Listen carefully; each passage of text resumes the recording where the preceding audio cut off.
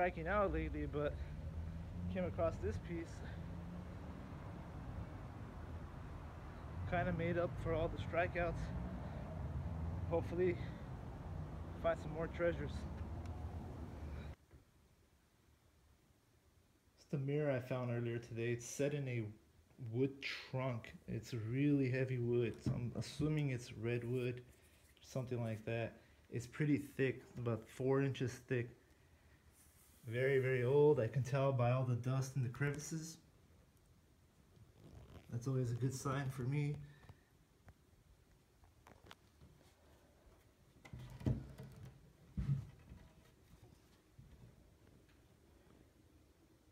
Nice solid piece.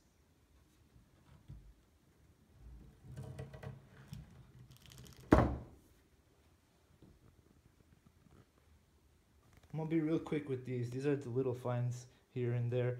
It's a cast iron ship. It's most likely a paperweight or a bookend. It says the Constitution, which is the name of the ship. It's pretty heavy. There's a wood fish. It's actually a beer tap. Beer taps and fish are always cool. This right here is a George Nathan vintage 70s. George Nathan.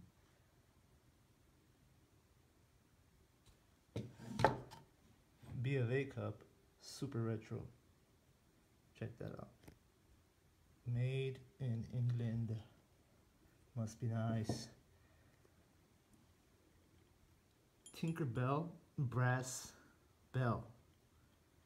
Still has a little star on it. This is super old.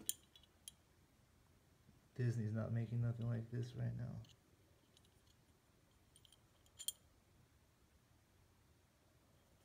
now. And last but not least is this mug. Who the heck uses these mugs nowadays? No one does.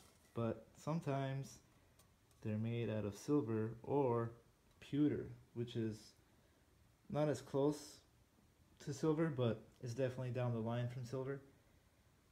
Compton cast pewter, made in England. There must be a Compton in England somewhere.